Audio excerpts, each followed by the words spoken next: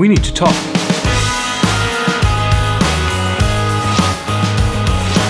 Hey allihopa, hi everyone, and welcome to another episode of This Is for Saying in Swedish. That's the thing.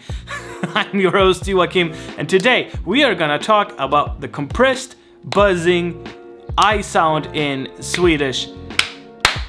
Because no, don't.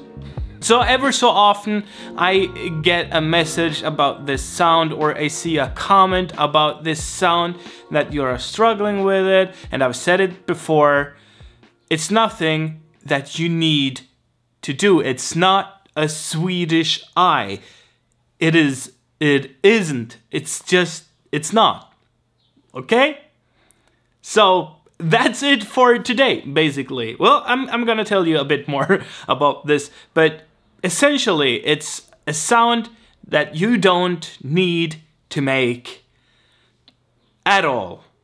Alright, so the origin of this is that we have this sound in various places, right? And in very, very, very few dialects, essentially. Naturally, in a few dialects. Okay? Now, in the 1800s, people with money started to travel Sweden, and they got summer houses and whatnot. So people from the big cities, from Stockholm, from Gothenburg, they started to travel a little bit, and then they gained a few dialect traits that they took with them home. So this became a socialite thing, meaning that only the wealthy people from the big cities, they used this sound because they got influenced basically during their summer holiday by the locals. This is called the viby-i. A lot of you people learning Swedish, you think that this is something that you have to do. You have to sound like this, and it's just not true. As a foreigner, you try to learn a somewhat uncolored language, right? And several languages, they have really like a standard high language. In Swedish, we don't really have that, but we have basically sounds that most dialects use, and we have media Swedish basically that has just become the standard unofficially, right?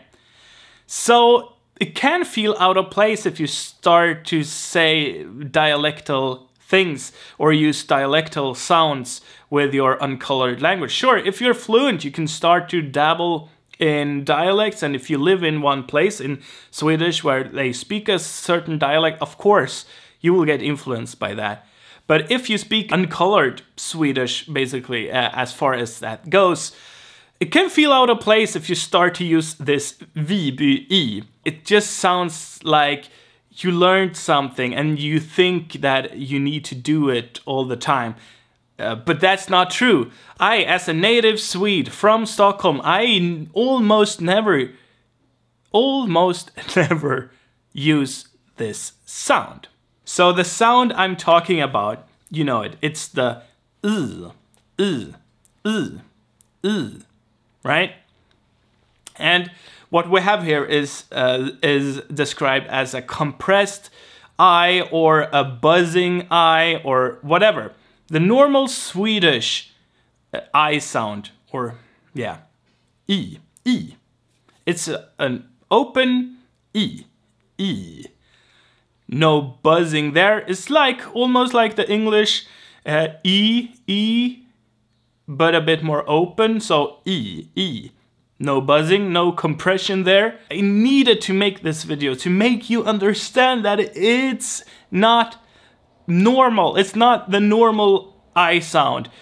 But I get so many messages about this. How do you do it? I can't do a normal Swedish I sound, or E. It's not the common way. Please, do you get it? You don't need to use it. You don't need to know how to do it, because it doesn't make you sound more native at all. And sometimes it can make you sound dumb. I think when I went to school somewhat like 15 years ago, it started to become common for like 14-year-old girls to use this sound. It wasn't as common before that, as far as I know. It was more of a like thing for rich people to say, or at least stereotypically. In Stockholm we call it Lidingö-i, because there is an island called Lidingö where a lot of wealthy people live. It's basically Stockholm, but it's its own municipality. So they are not from Stockholm, but you know, it's something that wealthy people did back then, and then it started to trickle down to everyone, but foremost young girls, right? So and they do it all the time, and it actually honestly sounded pretty dumb. And if you think this sound is standard, you're gonna use it all the time, and you might sound dumb. More likely it will sound out of place because you don't have a perfect pronunciation. And if you have a perfect pronunciation, and you can, of course, spice it up a little bit with this sound, if you can do it, if you can pull it off properly. But that's when you are really that good, right? You're really, you can barely hear your native accent. And then you can dabble a little bit in stuff like that. But if you're starting out, if you're learning Swedish, if you're just trying to practice pronunciation, don't waste your time with this. Ugh. That was my rant. Now I'm gonna teach you how to do it if you can do it. So it's called a compressed E sometimes, and sometimes a buzzing E, because it's kind of sounds like it's compressed, right? It sounds like you're squeezing it a little bit. This sound is a dental sound, so you move your tongue closer to the teeth. If you know how to do a voiced S, you are close, all right? So a voiced S is z, z, z. And then you say that and E at the same time. Z, z, z. Then you are pretty close to pull this sound off. But keep down the buzzing, right? So it's more like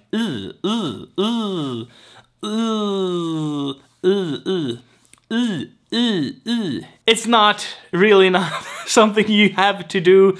It's something you're born with. Let's say that.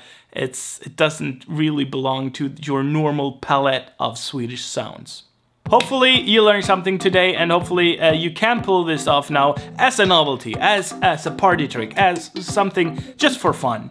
And if you are living in Stockholm, for instance, or Gothenburg, or whatever, you are living in these areas where this is normal and you have adopted some of their dialect, fine, do it if you want. But if you're just starting out with Swedish, it's nothing for you, I think.